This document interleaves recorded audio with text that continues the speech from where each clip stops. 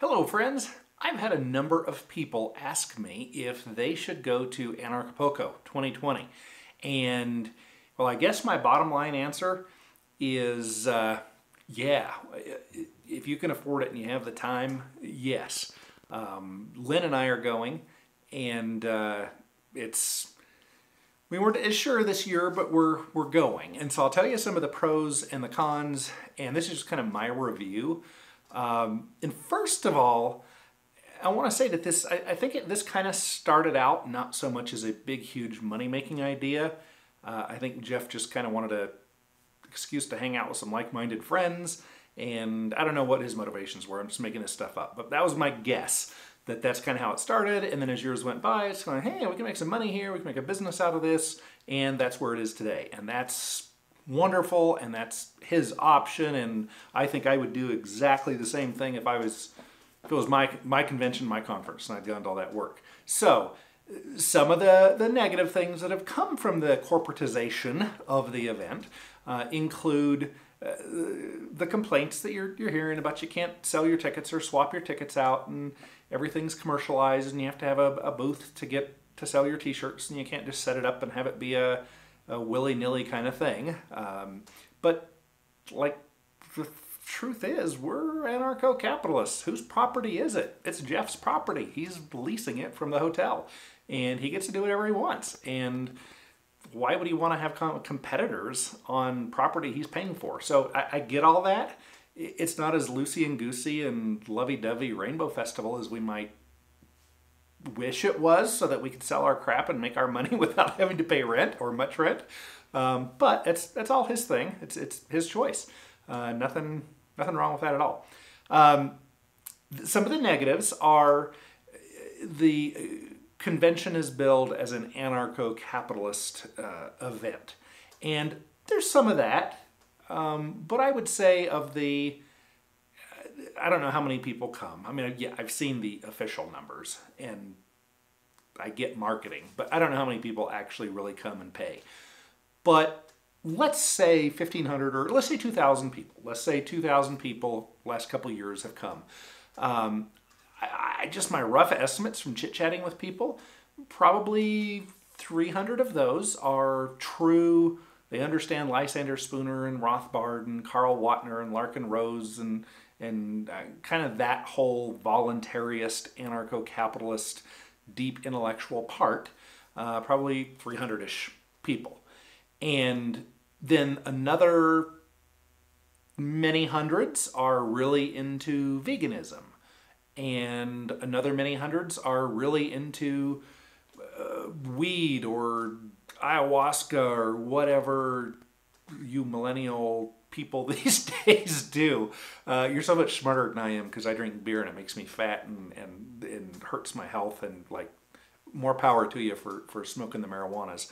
But there's that whole crowd that's just kind of, it's a cool, jivey place to come and hang out. Another demographic that's pretty famously represented, a lot of these folks there, are the conspiracy enthusiasts.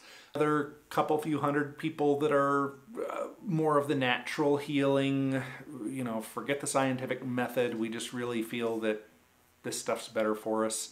Kind of a hippie crossover almost thing.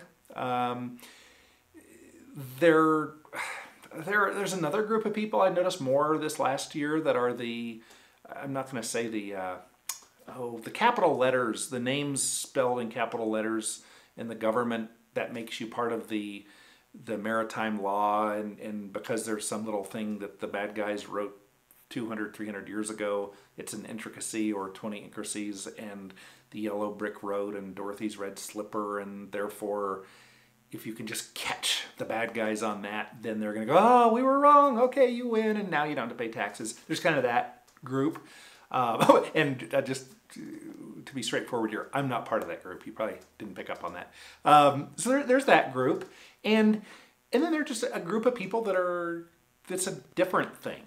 And I actually think that would be the best way to think of this conference, convention, festival, is an alternative festival. And if you have an alternative viewpoint, there are lots of people there that are definitely not anarcho-capitalists. They are socialists. They just don't understand anarcho-capitalism, and that's fine. But don't think it's an anarcho-capitalist convention. Having said that, here's another good side. In your town, be it little middle of nowhere Arkansas or be it New York City, do you ever have, within a quarter mile of you, do you ever have 300 principled anarcho-capitalists hanging out? No, I don't in my town. So that is why I go. I don't care for 90% of the talks that are put on. 10% I do care for. I like them.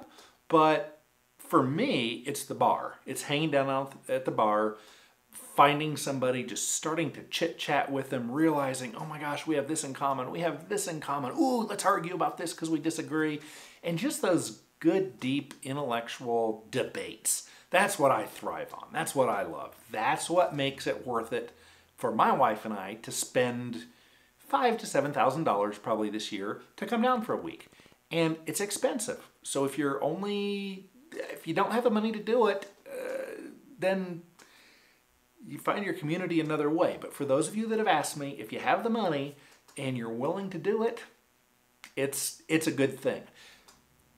A couple people that I've advised against this. One of them was a very successful businessman, and he is not alternative in the least. He simply has studied some history and economics and philosophy and is pretty much like-minded. He would have gained a lot from it, but he's not going to enjoy being around people that haven't bathed in a few weeks and smell of patchouli oil and weed. And so if you are a golf club kind of person, if that's what you're used to as the country club area or that demographic, this isn't your place. This is not your place. There aren't that many sports coats there. There are lots of t-shirts. There are lots of sandals, and that's the demographic.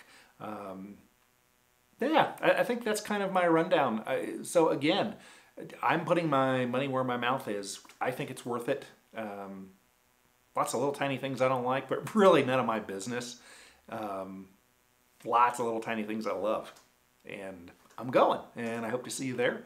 And I'll probably do another video like this for next year based on what I've learned from this year, 2020. Thanks, y'all.